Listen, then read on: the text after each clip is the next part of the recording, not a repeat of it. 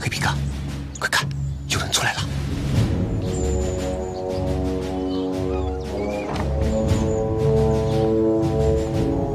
这个小子不是骆驼蛋啊，搞不好还真的是那个一枝梅呀！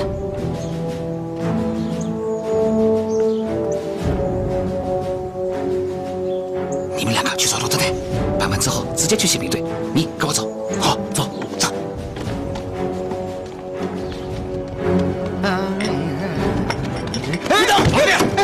干什么？再动一枪打死你！说，刚从这走出去的是不是一枝梅？这个我也想知道。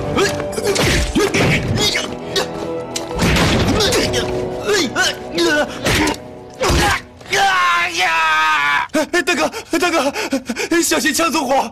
认识我吗？不认识。你个猪头三，连刀会的四爷都不认识，还想在苏州混呢？认识，刀会四爷大名鼎鼎啊！现在认识了，麻烦就大了。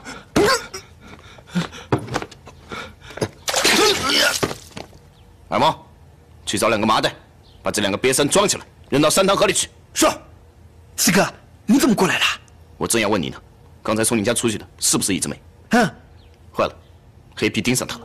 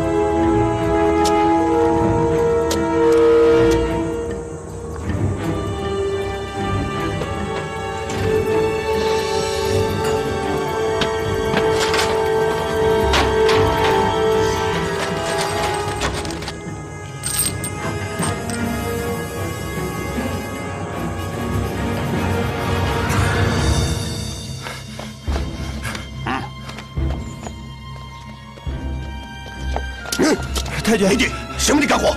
我是黑皮队长的手下，我有急事要禀告渡边太君。走。好。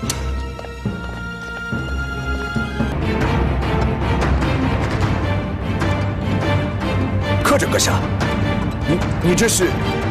我也想见识见识这个神枪手。走吧。是。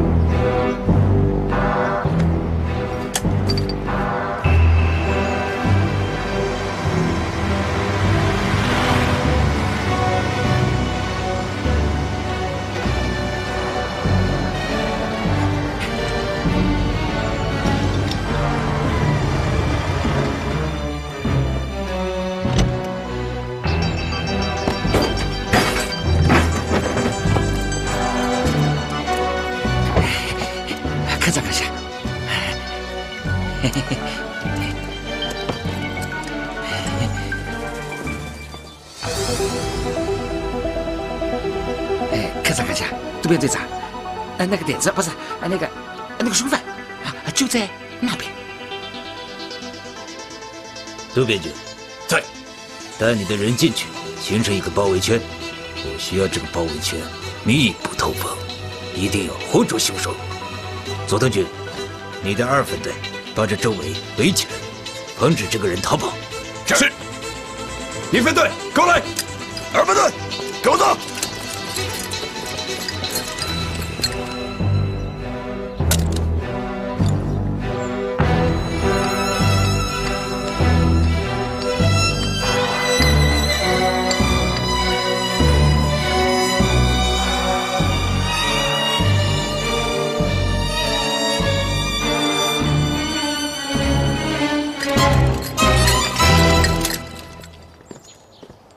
第一组，左一，是。第2组，右一，行动，是。观看，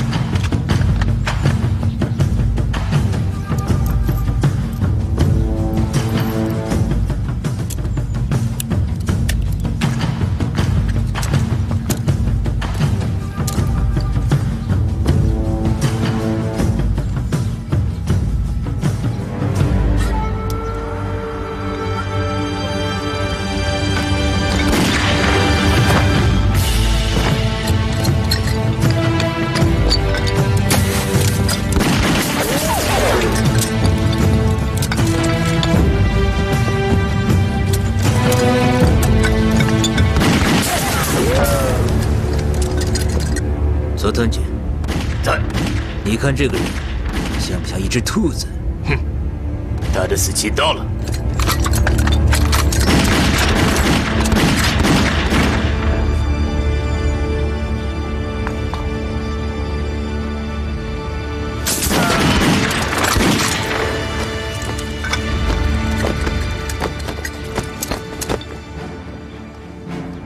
郭长官，这边，快！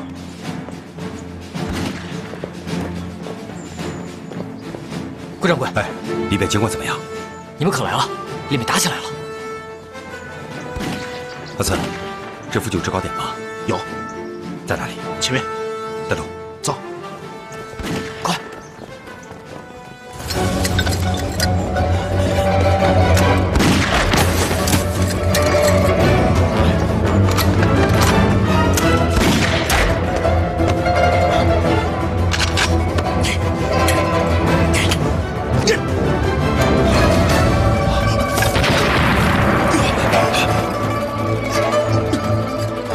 包围起来！混蛋！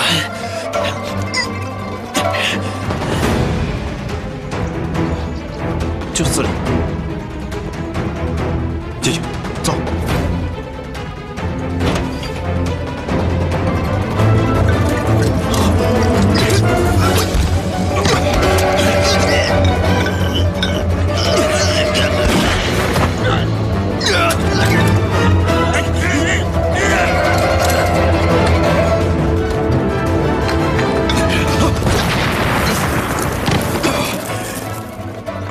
别开枪！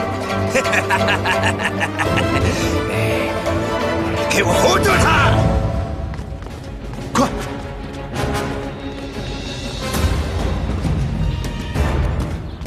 这边。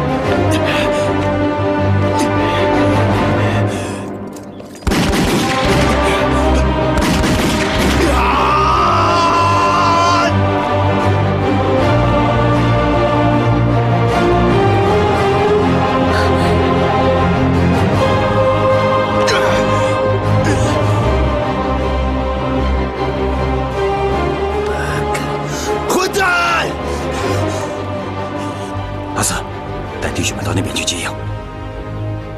兄弟们，小鬼子还在追一只美，非常危急。你们把附近所有的兄弟们全都集中起来，分头行事，一定要把一只美带到乘马坡去。明白。走。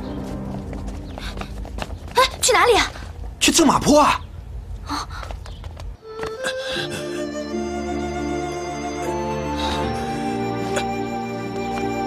卖糖粥，3升河到4升河。卖糖粥，满街窜，谁不知道我骆驼蛋？卖糖粥，卖糖粥嘞！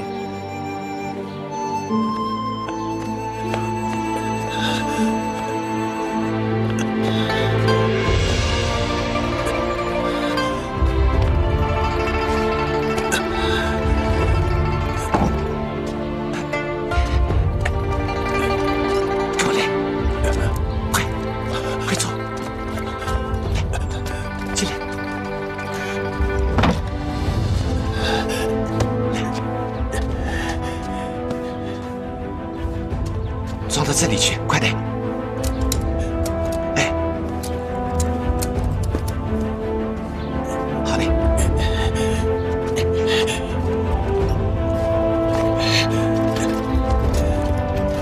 上车，上车！走了，走，快走，快走！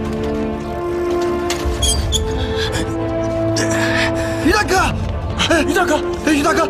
怎么样，于大哥？死不了！来，小心！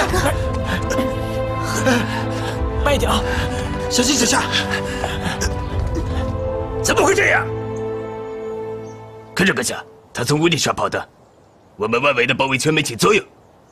不，他对苏州不熟悉，不然不会躲在废墟里。我想，肯定有人接应他。前面是什么地方？前面叫车马坡，里面有好几百户人家。什么？我不会让你逃跑的。传令下去，包围车马坡。是。科长阁下，以我们宪兵队的人数，无法形成包围圈。那就把部队调过来。是。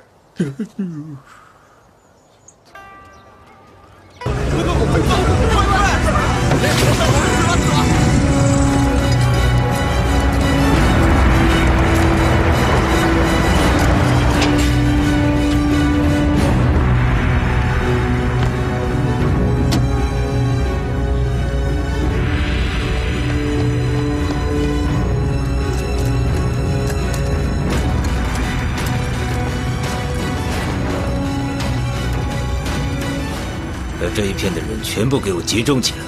是，科长。如果还是没有发现呢？这还用我教你吗？那就放一把火，把这个车马坡给我烧了。是。我们有些事情要谈，你们两个出去一下。是。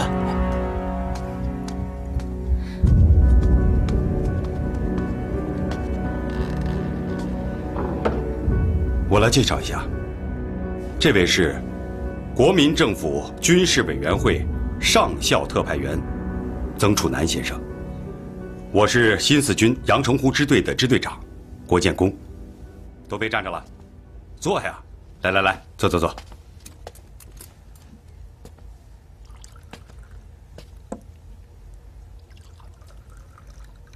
我能看看你的枪吗？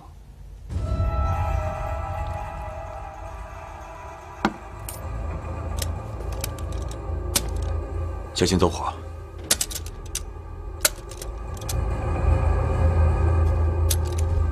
手工制作的，相当精致。再加一个身高测距仪就好了。家伙是我自己的，我用着顺手就行。能把中正式改成狙击步枪，不简单，而且远距离射击需要有精准的测算能力，这不是普通士兵能够做到的。你上过军校，一个人狙杀了10几个日本兵，那说明你有丰富的作战能力。你应该是先当的兵，后上的军校，在我军的序列当中，能够享受这种保送待遇的只有88师和87师，因为他们是王牌中的王牌。87师奉命驻守苏州，但是你对苏州知之甚少，所以你应该是88师的。各位父老乡亲、兄弟姐妹，你们要晓得，凡是皇军所到的地方，治安无不很快的恢复了，民生也得以安定。我们中国百姓能享受这样的安宁，有谁不感激呢？这已为全人类所公认的啦。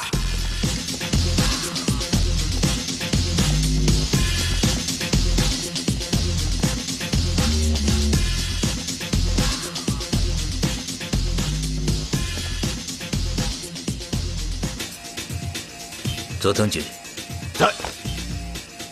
这样的场景，是否让你想起一个地方？是的，在南京。当时，我们驻守在太平门，机枪的枪管都打活了。渡边君，在。你们的中队当时杀了多少战俘？一批接着一批的杀，哪里数得过来？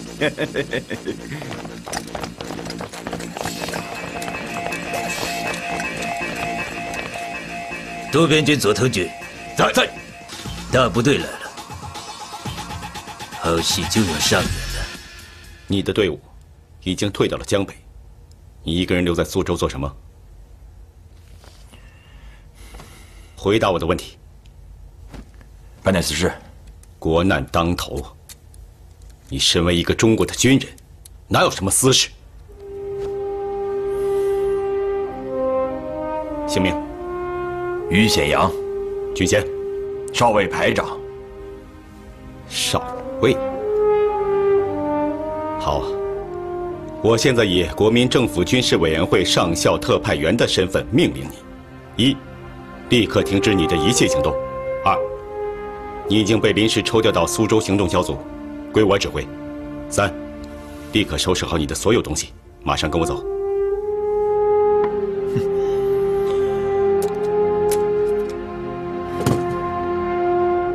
我说上校，你们这些当官的，是不是特爱说1、2、3呢？你什么意思？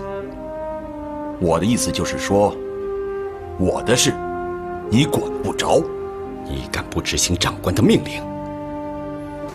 你信不信我对你执行战场纪律？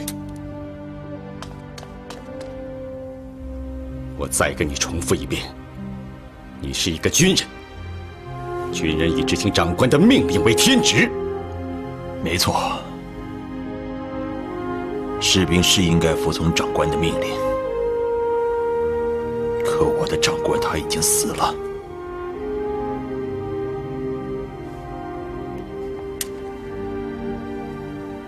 他叫朱赤，阵亡在南京雨花台，小鬼子在他头上开了一枪，就在这儿。拳头大的窟窿，你是不是也想在我这里开一枪啊？你是262旅的，262旅，3683名兄弟，全部阵亡在雨花台。你说让我归队，我往哪里归队？我一闭上眼，就是兄弟们的一张张脸，一双双流血的眼睛。我恨我自己，为什么不是那3684名？为什么我偏偏成了孤魂野鬼？不光你们262，整个的88师就剩下不到500人。那你还不让我报仇？88师都打没了，你还不让我报仇？我爹、2个弟弟，还有2个妹妹，全死在小鬼子手里。你凭什么不让我报仇？中国人不光只死了你们一家，所以我要杀鬼子！杀鬼子！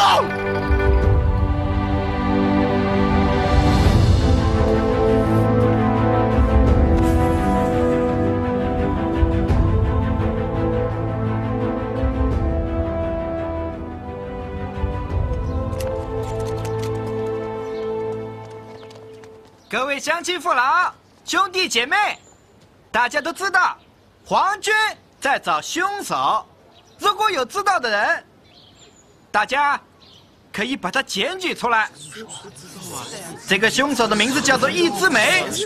如果你们把他交出来，你们立刻就可以回家了。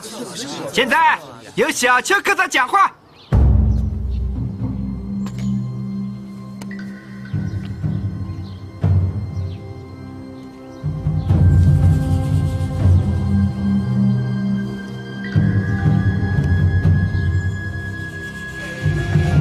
各位，杀人偿命，欠债还钱，这是大家都明白的道理。那么，凶手如果有人包庇他，这说明什么？这说明这些人就是同犯，偷犯，那就应该得到应有的惩罚。但是，我们大日本皇军宽宏大量，如果你们把凶手交出来的话，我可以既往不咎。当然了，我当然希望凶手能够自己站出来自首。一人做事一人当，我相信你也不希望连累无辜的百姓。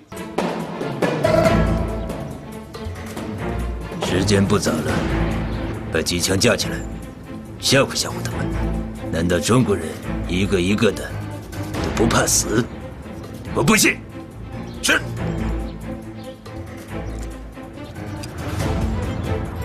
机枪手准备。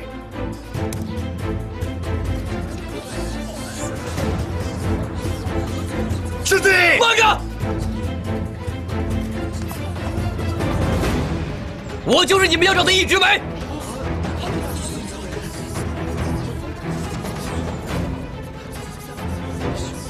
よし，宪兵带上来。哎，出去，走。陆指挥，外面情况一点都不清楚，我们绝不能冲动。放心，我们不过是去看看。上去。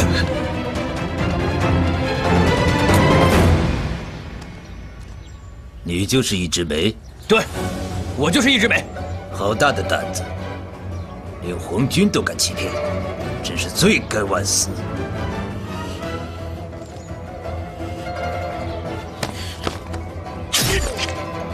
罪该万死。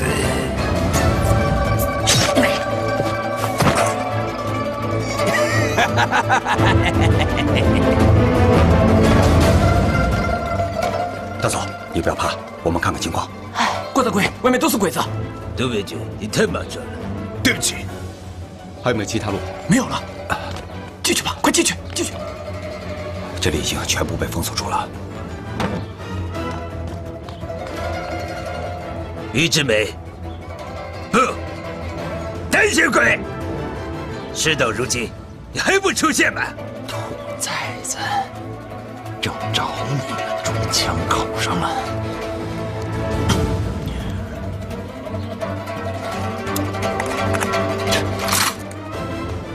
少尉，外面什么情况？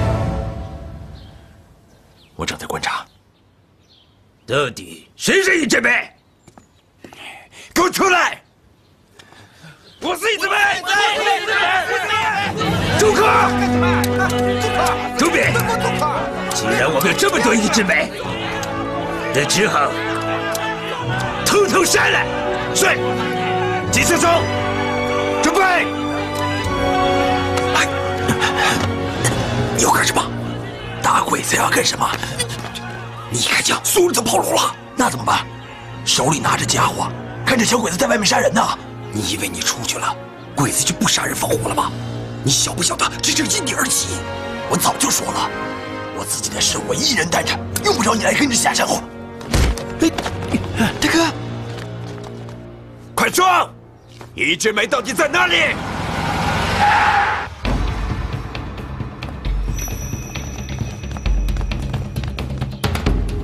参谋长，司令官大人有令，小邱科长，把你的部队都撤回去吧。什么？都撤回去？这叫什么命令？让开！快！你想一下犯上吗？卑职不敢。南京的事件尚未平息，外国的记者都还在苏州。司令官让我问你们一下，你们这么做是想让他下不来台吗？卑职不敢。郭掌柜，此地绝非久留之地，我们要赶快离开。好，那你带着他们走水路，我出去把鬼子引开。哎，你出去是白白送死。曾先生，你肩负的使命比我生命重要。骆驼蛋，哎，保护好郭掌柜。是。你们两个跟我的车走，司令官有事找你们。是。阿四、二毛，带上他跟我走。好，走。